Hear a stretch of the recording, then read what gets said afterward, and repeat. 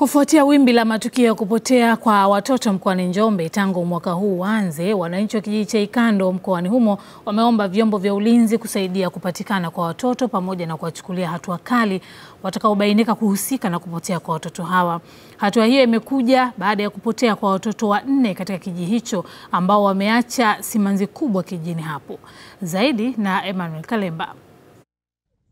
Madai ya wananchi hao wa kijiji cha Ikando kilichopo katika halmashauri ya wilaya ya Njombe ni kuharakisha upatikanaji wa watoto watatu waliotoweka siku 3 zilizopita, huku mwingine akitajwa kupotea tangu tarehe 6 ya mwezi huu. Tumeshangazwa wananchi wa kijiji, kuna nini tena kulingana kutokea namna kwa matukio ya watoto wadogo, kutekwa kwa watoto na upotevu wa watoto. Kwa kweli si wa mama, ni kama tunazaa watoto tunazalia ya kunguru au mwewe.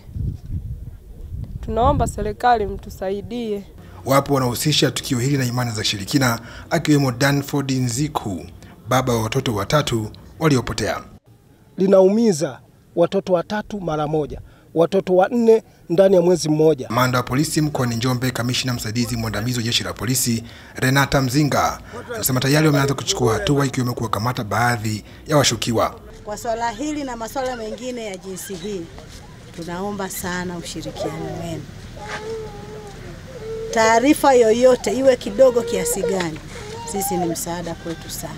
Mwenyekiti wa ulinzi na usalama mkoani Njombe, Christopher Olesendeka, amevitaka vyombo vya ulinzi na usalama mkoani hapa kupitia upya leseni za waganga wa jadi ili kuwabaini wanahusika na ramli chonganishi. Wote ambao wanahusishwa katika kutoa maelekezo yanayopelekea vifo vya watoto na watu wazima katika sura ya imani za kishirikina, wakamateni wote, wahojini wote, wafutiwe leseni wale wote wanaojihusisha na mambo haya, ili tuhakikishe kwamba mkoa wetu wa Njombe unabaki salama. Kutoweka kwa watoto wanne katika kijiji hiki kinafanya idadi ya watoto 8 walioripotiwa na jeshi la polisi, huku kukiwa na taarifa nyingine zisizo rasmi za kupotea kwa watoto zilizoripotiwa ndani ya mwezi huu.